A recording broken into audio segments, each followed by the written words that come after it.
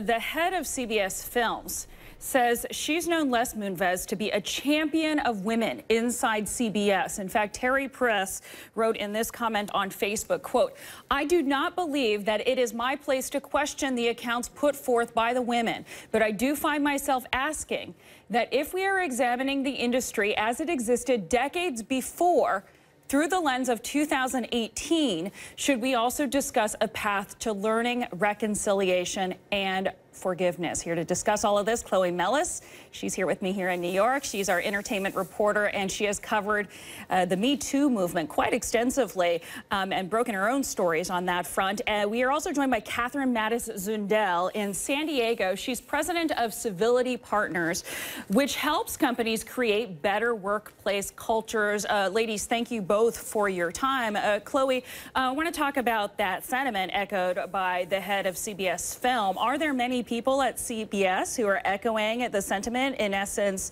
maybe we should forgive him because this was another time and give him a pass? So there have been individuals that have come forward in support of Les Moonves since Ronan Farrow's investigation came out. Look, there's a wide spectrum of bad behavior that we're seeing come out in this Me Too movement. And you find that some people give some a pass because it doesn't quite hit the bar of Harvey Weinstein for some people out there. And I have experienced that with some of my own stories and with an investigation that I did on Morgan Freeman that came out recently. And, you know, you have to ask yourself this question, is that the accusations against Les Moonves in this piece in The New Yorker, it doesn't matter if it was 20 years ago. It doesn't matter if it was 5 years ago. It was bad behavior then, if it was true, and it's still bad behavior now. So to give someone a pass because it was so many years ago, I can't quite reconcile that thinking right there. Yeah. But I do think that there is a way forward because this does open up the conversation about what is and isn't okay in the workplace, and definitely, you know, pinning a woman down, forcing yourself on her, trying to kiss somebody is never okay. And I'm just glad that these stories are coming out because it will, in my hope, stop any behavior like this from happening going forward, hopefully. Everyone talks about degrees, and while these allegations may not have risen to Harvey Weinstein's degree, Catherine, what is depicted in the article by Farrow is sexual assault.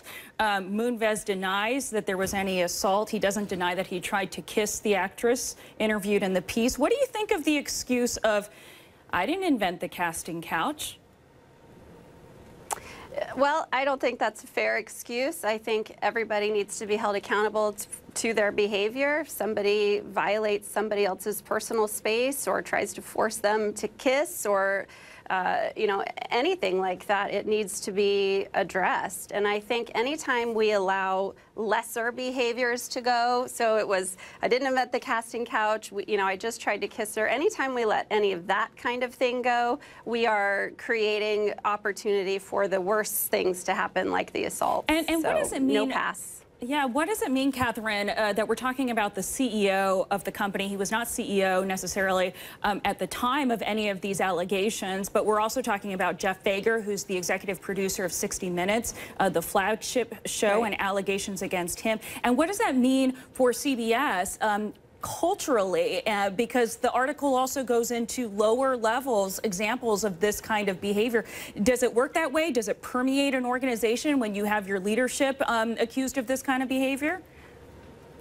It does. So CBS has an opportunity, if all of this is true, they have an opportunity to take a stand and say, we're not going to tolerate this kind of behavior no matter what level of the organization you're at. So CBS needs to do a lot more than, for example, remove him if it turns out all of these things are true and the investigation has a bunch of findings. They need to take a stand against any behavior that goes against one's right to have a dignified and healthy and safe work environment, no matter the level that somebody is at. Chloe, you know, CBS has been described by some former people that have worked there, former employees, as an old boys club, that they do things the old school way. How do these allegations contribute and reinforce that image of CBS? And how much do they need to really do something about the culture now that this is all surfaced? Great question. Well, according to this investigation, Les Moonves allegedly knew that there was bad behavior by other people in positions of power, including Jeff Fager, and that those people were promoted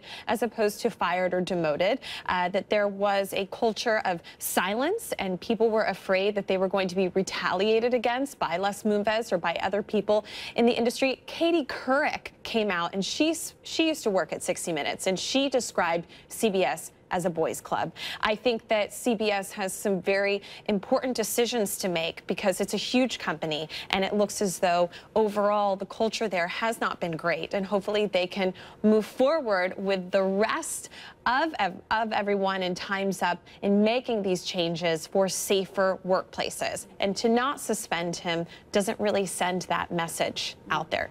Chloe Mellis and Catherine Mattis-Zundel, thank you both for your insights on this.